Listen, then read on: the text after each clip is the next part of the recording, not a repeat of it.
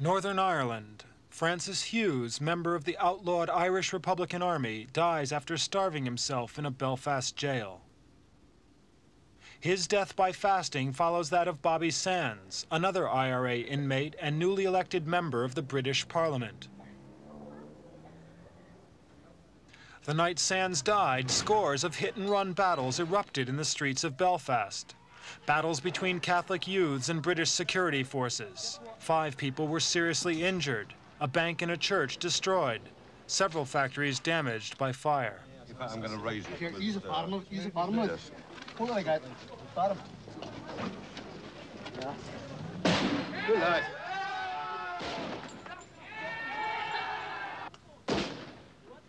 Dozens of cars, trucks, and buses were hijacked, turned into blazing barricades.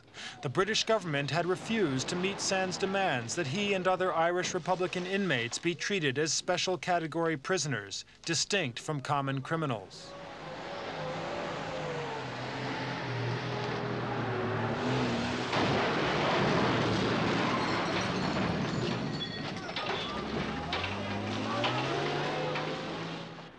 Worldwide reaction, especially from Catholics, was generally hostile to Britain.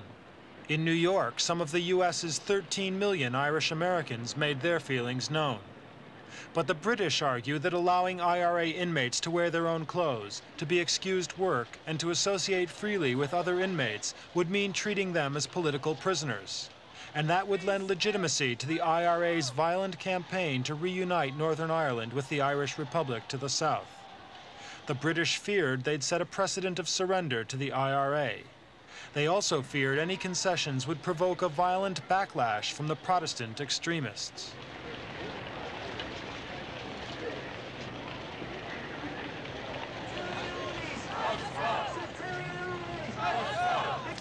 Sands' death had long been expected. His hunger strike was an index of the depth of feeling among the province's Catholic population. For the struggle of the IRA prisoners in Belfast's Maze prison has become a symbol of anger for many of Northern Ireland's 500,000 Catholics, a minority alongside 1 million Protestants in the province. Even before Sands' death, there was the worst street violence for years in Londonderry.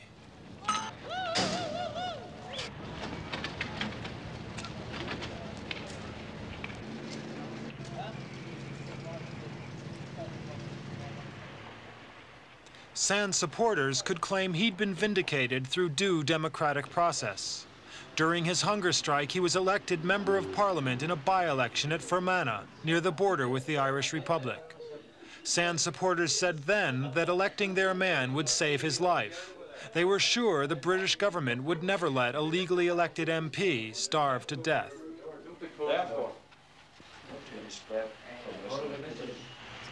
Sands' mother was asked if she'd let her son be force-fed. Be intravenously fed? No, he told me not to. It's a sad thing to say, and I would feel I love my son just like any other mother does, but I wouldn't. I can't. He asked me not to, and I've promised him not to. At Sands' funeral, 50,000 Catholics watched the solemn rites of Irish republicanism.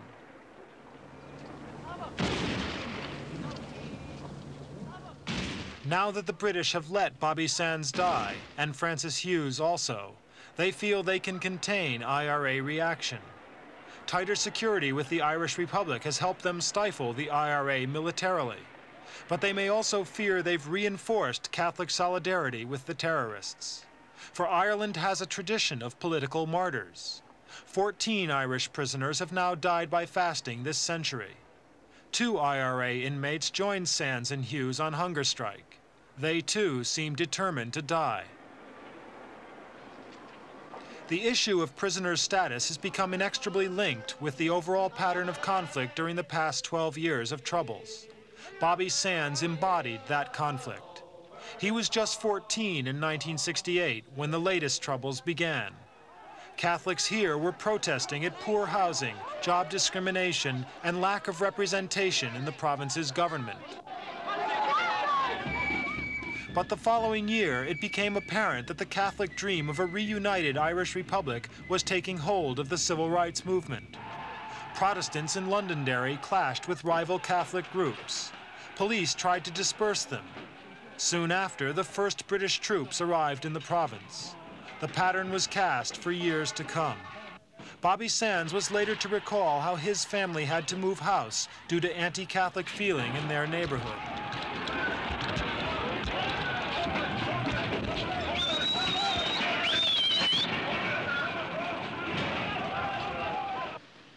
Two years later, the British government introduced internment, prison detention without trial. The Catholic population bitterly opposed this. IRA recruitment rose. IRA hunger strikers in Belfast were demanding political prisoner status. On their behalf, a group of Belfast Republicans handed in a petition to the British Prime Minister. The inmates won. In a critical security situation, the British conceded political status for IRA prisoners. British Northern Ireland Secretary at the time was William Whitelaw, seen here on a visit to Londonderry. To many, the decision seemed a gesture of appeasement, a continuing effort to isolate IRA hardliners from the Catholic population. When Bobby Sands was arrested in 1973, guilty of armed robbery, he served his time as a political prisoner. He was just 19 years old. In the same conciliatory spirit, the British phased out internment. They began releasing internees from Long Kesh in gestures of goodwill. But an IRA bombing campaign in England was to harden British attitudes. In 1976, they withdrew political status for newly convicted IRA prisoners, although inmates already jailed would continue to benefit from the special category. Jailed IRA man Frank Stagg was allowed to die in an English prison after his hunger strike demanding political status there. The British refused to force feed Stagg. In that year also, Bobby Sands was freed. He returned to jail a few months later on firearms charges. Only this time, he was to have no political prisoner status. As the British cut back IRA terrorism, they gradually withdrew half their troops to just 11,000 men. And so the focus of conflict changed to the propaganda level. The Maze prison became a key battleground as the IRA inmates fought for special category status. 2 years ago, many of them began smearing their cells with their own excrement in the infamous dirty protest. They dressed in blankets, refusing to wear prison uniforms.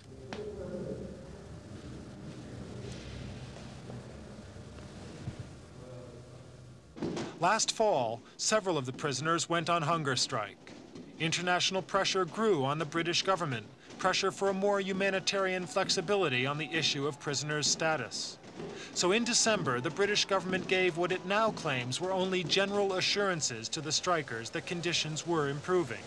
The fast ended. But the IRA say the British promised real concessions on issues of prison work and clothing, then went back on those promises. That's why Bobby Sands launched his fatal hunger strike on March the 1st.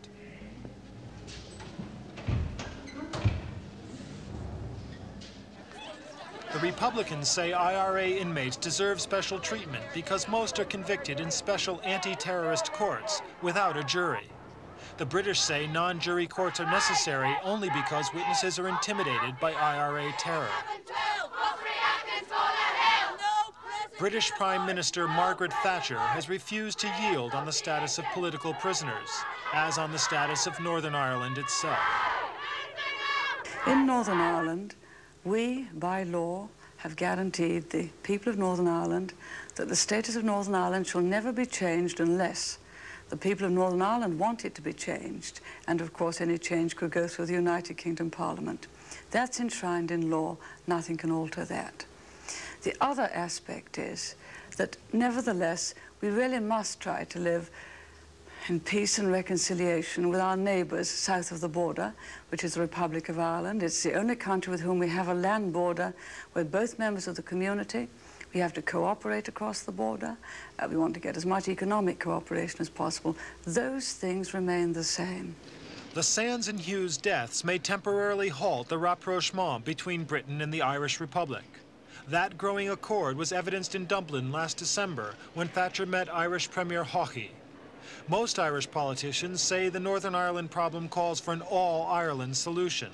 But the Republic's an increasingly prosperous member of the European community, and many there reject the IRA's blend of socialism and nationalism, along with its violence.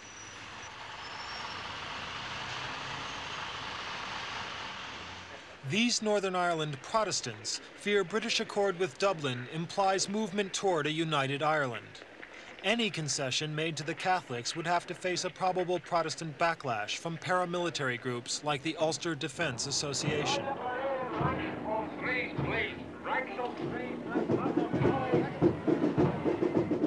It's feared militant unionist Ian Paisley could take command of the province's Protestant community. He also bitterly opposes the growing entente between London and Dublin.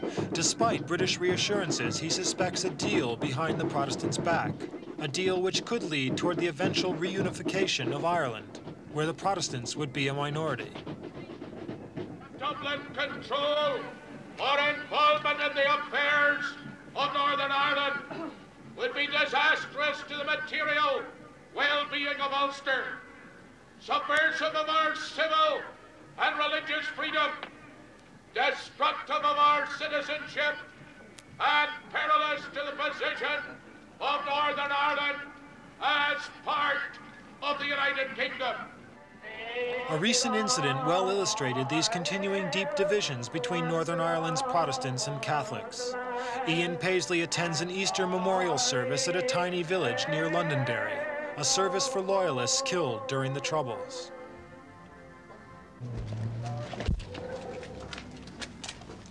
Paisley lays a wreath where one of the Protestants died. We will remember them. We will remember them.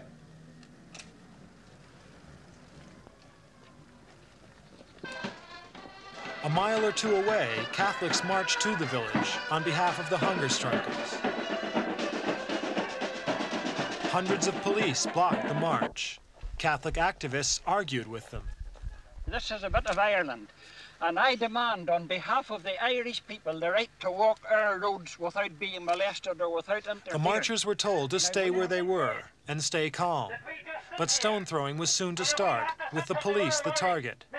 An incident which encapsulates how the British see their role in Northern Ireland.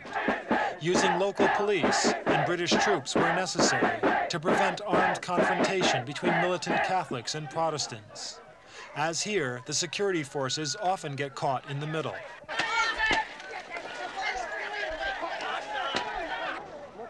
The British also point to the security justification for their presence, the continuing terrorism in Northern Ireland. Here, IRA gunmen murdered a Protestant official and his son, shot dead at their home, which the gunmen also firebombed. Critics of the troops' presence say this violence denotes the Army's failure, not a reason for it to stay. In 12 years, over 2,000 people have been killed here, at least 22,000 injured.